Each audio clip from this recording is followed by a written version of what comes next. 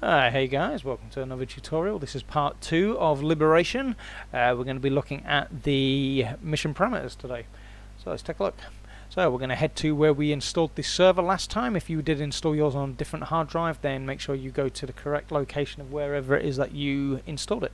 Obviously I installed it on the C drive. We're going to head into there, Arma free server, and then we're going to head into Steam apps, common, Arma free server, and then we're going to head into the MP missions. In here, like I've always suggested before, even with Exile, go ahead and make a backup folder, just in case you do fuck up, you've got something to revert back to. Go ahead and open the KP Liberation PBO with PBO Manager. If you don't have PBO Manager, just go ahead and download it from Armaholic and install it. Once you've installed it, go ahead and right click on the PBO. It should show up like this, red, if you've installed it correctly. Go ahead and click on it, right click on it, head down to PBO Manager and click on the bottom link here. It should then put everything in a folder for you, if you do it right. Obviously once you've got everything in the folder and it's complete, just go ahead and drag and drop the main PBO back into the backups folder, so then you've got that backup. Right, so the next thing you're going to do is we are going to head into the folder. We're going to head into the UI and we're going to head down to mission parameters. Double click into this, and these are the things that I normally change, guys. Alright, so I will normally go to the difficulty. I will either put 2 is normal and 1 is easy. I will normally change this to 1 if I'm playing by myself. If I'm playing as a group of, I normally have around 4 people that normally play with me. I'll normally leave this on 2, just so then it's, you know, a little bit harder for us all. Normal is quite hard. Easy is still quite hard, but you know, it just gives you that little bit of a ease. But yeah, right, so heading down, we'll leave that one on 1. We're going to head down, and I don't normally change any of this. The day I normally put shorter nights on, so you're going to change this to 1 to enable it. And the weather, I normally leave on 3. 3 is like a dramatic weather, so like you get rain and stuff and clouds, sunny as well. If you put this on 2, that's normally just like sunny and as well as a little bit of clouds. You don't get no rain with it though. And 1 is disabled, so it's just sunny constantly. So I normally leave this on 3, just so then you get a different effect of everything really. This one is your resources, so how much resources gets dropped at the mission places. I normally change this to 6, just because of the fact that if I'm by myself, you know, I want quite a bit of resources, because you know I want to be able to get some stuff done. But yeah, I normally change that to 6. So right, this next part is the revive. So we want to, if memory serves me right, just give me 2 seconds to have a scan through this quick. Right, so let me just have a look through my one, because I want to get this right for you guys, because obviously if you see different parameters right now, then this is just a different one that I use. This is my Tanoa one. Right, so if we move this over here, this on the right hand side here is my Tanoa settings. Obviously don't go off of these, because these are completely different from the Altus ones. This is just mine. I just want a quick reference as to what I changed the revives to, because the revives that you get at the moment in game is the fact that only a medic can medic other players, but I've got it set so then anybody that comes on your server can medic you, which is 100 times better, I think, because then you know you're not having to fuck about with medics and stuff. But right, so let's have a look. So I kept the revive mode as 1.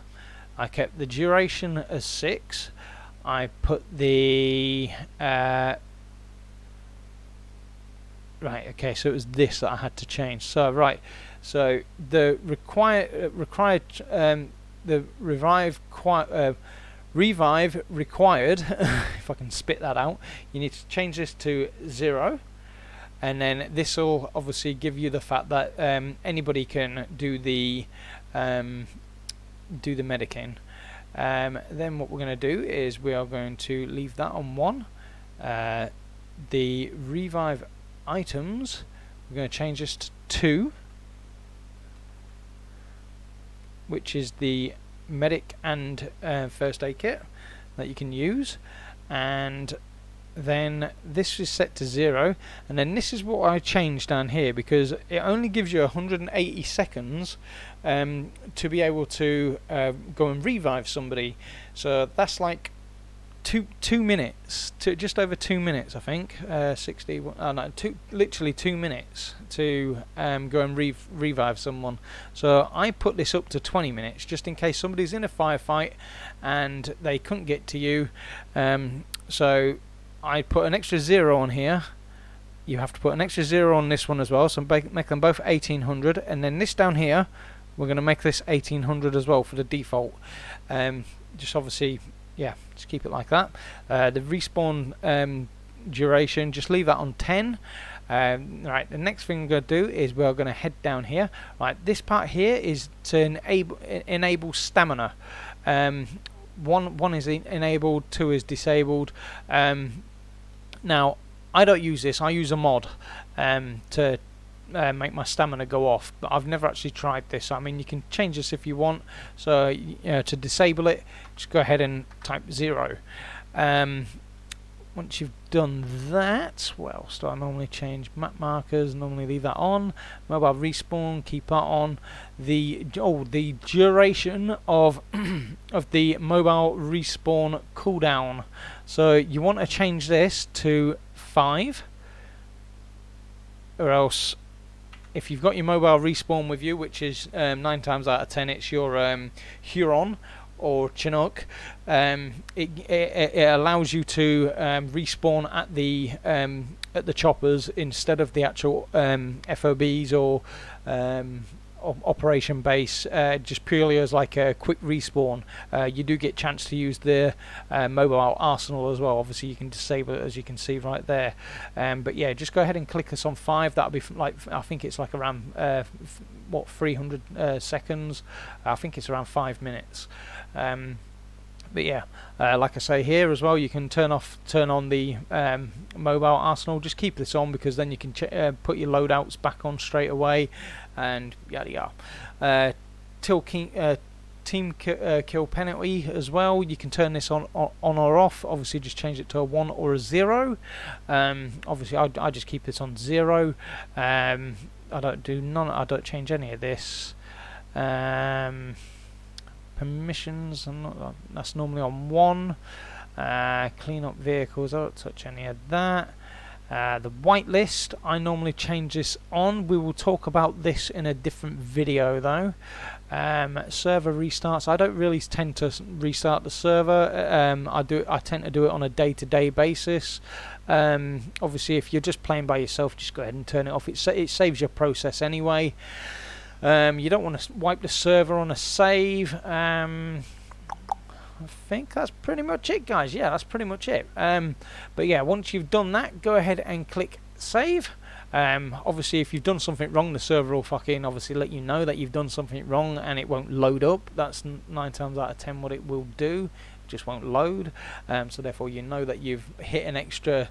I know you might have put a space in between the 0 and the little marker, whatever it's called, I don't know, semicolon, column, I don't know, but yeah, you might have put an extra 0 or something in. You might have typed an extra 0 by accident or something, missed off a comma or something somewhere. But yeah, just obviously just revert back to your backup file and then go through the appropriate settings again. But yeah, this is pretty much this is all I change, and I have a decent game with everything that I've changed right here, guys. But obviously, once you've done that, just go ahead and drop back, and obviously go down to PBO Manager, re-PBO it back up, and go ahead and start your game up. And it will load up your new settings, and people will be able to revive each other. You'll have shorter nights, and yeah, Bob's your uncle, guys. But right, I hope you liked it, guys. We will move on to part 3 in the next video, which will talk about possibly how to set up Zeus. Yeah, we'll look at how to do Zeus in the next video, and possibly in the video after that, maybe whitelisting. But yeah, right, guys, I hope you've enjoyed it. Give it a thumbs up if you enjoyed it. If you didn't, give it a thumbs down. Like always, I'm open to donations, guys. Keeps me off of work and makes me stay at home more, to being more inclined in doing videos. And yeah, link for that's at the top of the top of my YouTube page on the right hand side, donations link. And right, guys, I will see you in the next video. See you later.